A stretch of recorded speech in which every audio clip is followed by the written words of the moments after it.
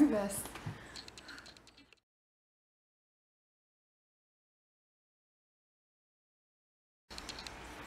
Hi, it's really weird sitting down and like talking directly to the camera because all of the videos that I posted prior on this channel, I haven't done that, so this is kind of a weird thing.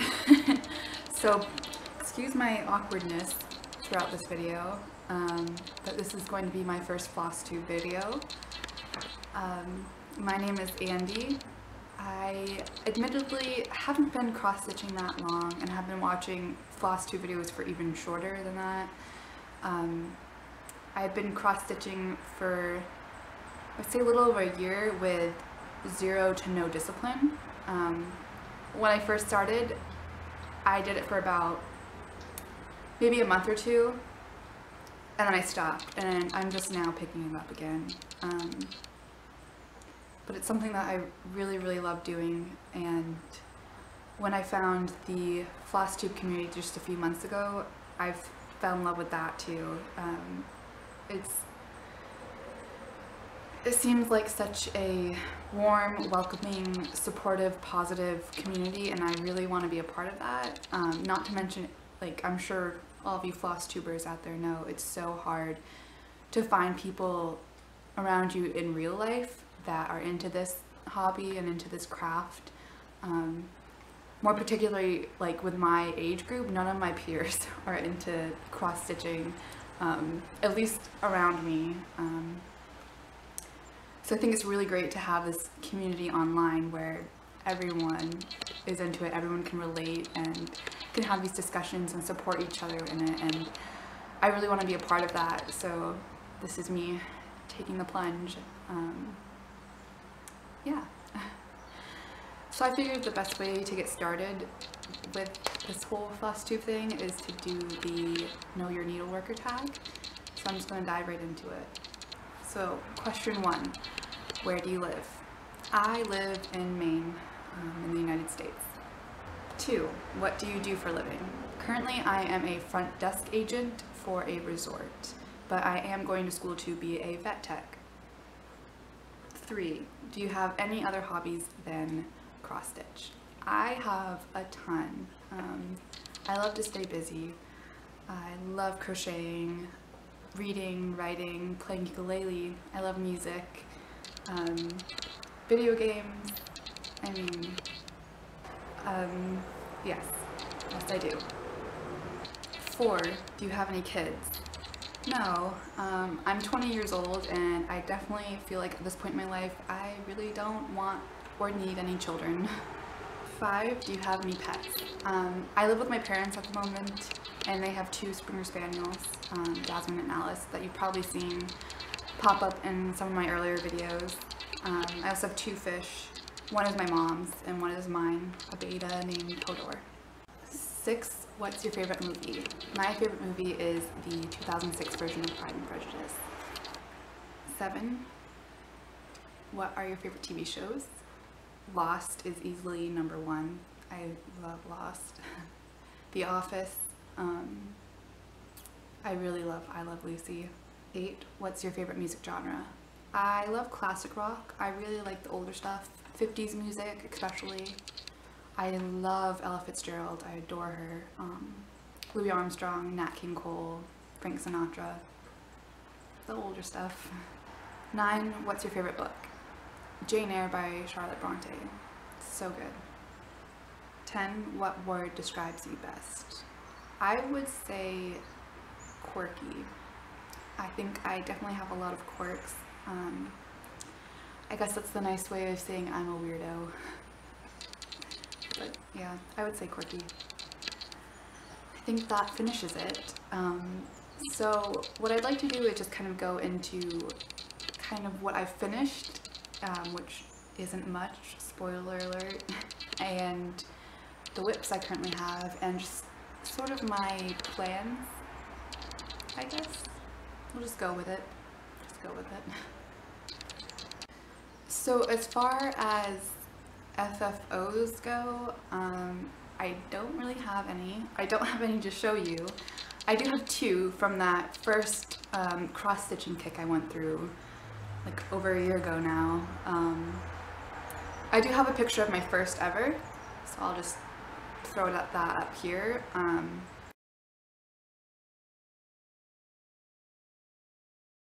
actually quite pleased with it. I think it came out really cute, especially for my first ever cross stitch. I do recall the back of it looking awful. My second one was this little sushi roll that I did. I don't have a picture of that, which is probably for the best. But both I think my parents have somewhere. Yeah. That's really all I did for cross stitching. I do remember starting a couple of things, just freehand stuff, not with a pattern, and never going through with it. And then I stopped. So where I'm at now, I have 2 whips. I guess one, and the other one would be a start. So I'm just gonna go into that now. My current whip is actually for my boyfriend's birthday, which is on the 12th of September, I'm pretty sure, I hope. So if he happens to be watching this right now, I would suggest he click off, unless he wants his birthday present ruined. So I found this shop on Etsy a couple of weeks ago, when I was really starting to want to get back into cross stitching, and I was really starting to think about it again, and just having that stitching itch I just really wanted to start something, and I thought it would be such a great birthday present for my boyfriend, because he really loves like handmade gifts from me. He really likes when I just make things for him. I mean, he keeps all of my little doodles that I do and everything like that, so I think it would be a really fun birthday present for him. So I found this shop on Etsy. It's like monochrome stitch. I don't know the exact name. I'll link it below. They make monochromatic stitches of a lot of classic pop culture figures and old music figures. They just have a whole bunch of patterns for like $4 each, which I thought was really good price. It's instant download. So I found one that like immediately I was like, that has to be for my boyfriend. It's the iconic Beatles heads icon. It was just the whole pattern, the whole PDF file was just 3 pages, and I was really happy to have this as like my first thing to get back into cross stitching, because it's really simple, it's all one color, it's all full cross stitch, and it calls for 8 o'clock, 14, and 310, but obviously you could switch that out for whatever color you want. Oh, I do want to apologize for my coffee stain here. Spilled some coffee on it yesterday. So this is the first page, Paul and George. Ooh. And this is the second page with Ringo and John. And I admittedly haven't gotten that far on it. I did just start this a couple of days. I actually have restarted it twice because I was making rookie mistakes. It calls to do 2 over 2, and so I started doing 2 over 2, but I'm not using a DMC brand. I'm using this cheap off brand that I got off of Amazon back when I first started, and I have so much of it, and it's such poor quality, and the strands of it, the floss itself is so thin, so I had to bulk it up to 3 over 3, and even that I'm finding is just not working as well as I'd hope, or it's probably me, like just my craftsmanship. Also, sorry for the state of my project here. This is all I have, which is just the top of his head. It's first 2 rows of his head here. So I mean, I feel like I have gotten a lot done, and I know it's gonna go much quicker now with the rest of it because it's all the fun stuff like his eyebrows and his mustache. But this has been so tedious because it's all black, just squares of black. So that took me a couple of days. Not that I was like really concentrating on this project, but I want to get it done as soon as possible because my hope was to do another pattern for him. There were 3 actually that I want to do, but even working on this now, I'm realizing that I probably won't be able to get that done in time for his birthday. So just start with this project and get through that. But as I've been working on this and watching Flosstube videos, oh, who was I watching? It was, I think her name is, it's like the Unsinkable Mary something. I don't know. I was watching hers and she showed this huge project she did. That was her first one. Full coverage piece. It was this beautiful sunflower. And I was like, I really want to do like a big project that's, you know, fully finished and everything. I don't know. I'm gonna apologize now. I don't know all of the lingo yet, being a newbie here, so bear with me. I'm sure a lot of you are cringing. So I was working on this and I was just like already thinking like I really want to start something big. I really want to have something big to work on. And also while I've been working on this, it's like I really want to switch off to something else because all of this black is just killing me. So I would pause every so often and go on Etsy and other websites and look at patterns. So I started yesterday morning and I found this really gorgeous pattern for like, it was half off for like $2.63, so $2 and some change. And I favorited it and I was like, maybe I'll buy this. It's gorgeous. And then like an hour later I cracked and I bought it and I was like, okay, well I'll just keep it, and then once I finish the Beatles one I will start this. And I'll show you the pattern. I don't remember the name. I guess it has the name of the shop. Squared cross stitch. I'll link that below too, as well as a link to this pattern because it's only $2.63 and I think it's beautiful. So it says here, it's an Auburn Beauty by James William Godward, and it was done in 1895 during the neoclassical period, and it's just beautiful. So it ends up being about 20 by 23 inches. And so I was in this mindset of, oh, I'll just start it after I finish the Beatles one. But then I had a doctor's appointment yesterday, so I was already out. So I was like, oh, well, since I'm already out and about, might as well go to my nearest Michael's and just look at what they have. But when I walked in and I walked all the way back to the needleworking section, they had expanded it. So like my heart just soared. They had expanded all the cross-stitching stuff, all of the DMC. They added more Eyre cloth. They added stands and Q snaps and just so much stuff. Like I was like,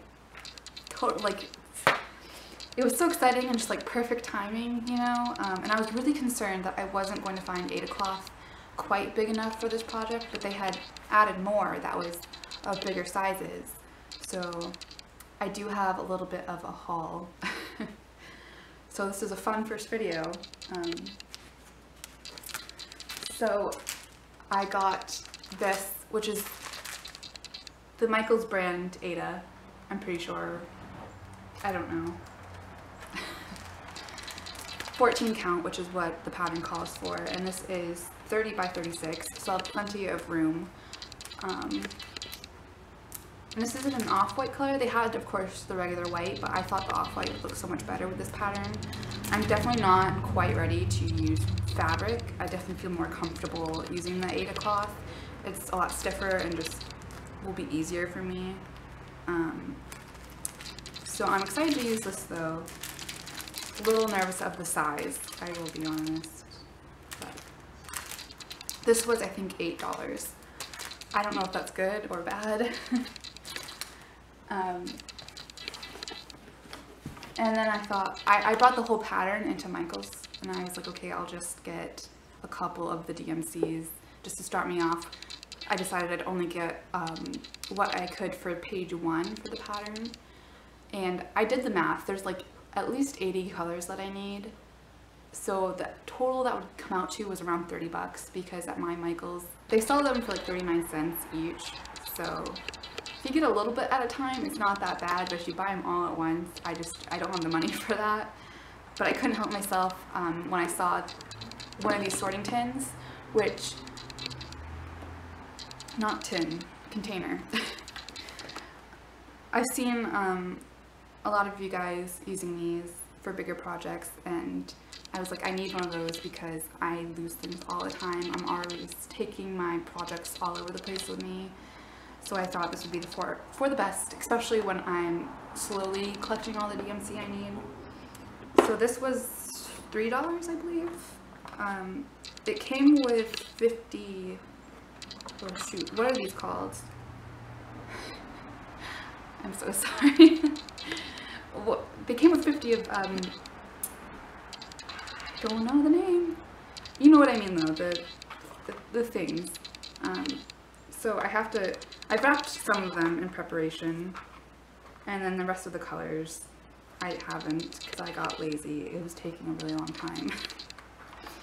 But I did get a bunch of colors while I was there. Again, just for the first page, and the total that I came up with when I got to the register was a little under $15 because I had a 40% off of one regular priced item coupon. So I think it must have took it off of the Eyre because it knocked it from like a little under 18 down to 14, which I'm a cheapo, so that was really great for me. I did just want to talk about though how gorgeous this color palette is. When I had all of the DMCs together, it's just beautiful. Like, I cannot wait to start this. Although I know I was saying that I wanted to start a new pattern because I was getting a little sick of working with all of the black on the beetles. But you know, if we take a look at the pattern, I don't know what I was thinking because it, like, the vast majority of it is black. But that's okay because I'm really excited about it and I'm so in love with this pattern and this painting. I can't wait. So I have started like organizing this. Watching a couple of you guys' videos, I saw how you would write the number of the thread and then the symbol that the pattern uses. So I started doing that, and I'll have to finish doing that if I find the motivation to. So that's my mini haul, I would say. So I guess I wouldn't call it a whip, I definitely would call it a start, but I know I'm going to start it as soon as I finish editing this video. So I know I don't have that much to show at the moment, but I do think it'll be very interesting to document from like the very beginning of my cross stitching and to see how I progress. And definitely with this Auburn Beauty pattern, to see it from literally nothing to if I finish it, when I finish it. I also, for documentation's sake, wanted to show the back of my beetles work, which I didn't think was, I didn't think it was that bad. I mean, this is the tail from the last stitch I did that I just haven't taken care of yet. It's not that bad. It's so crinkled though. I am left-handed, so I'm holding it like this and going across. And when I continue it, I'm definitely going to go down to Ringo and go across that way. But yeah. While I'm also showing things that I'm working on, I thought I would just throw in my crocheting project that I'm doing right now. For any of you guys out there who also crochet, I recently taught myself how to make granny squares, and now I'm making my first blanket, which I don't know if I'll be able to get. I should be able to get most of it in the frame, I think. I don't know how to show this properly, but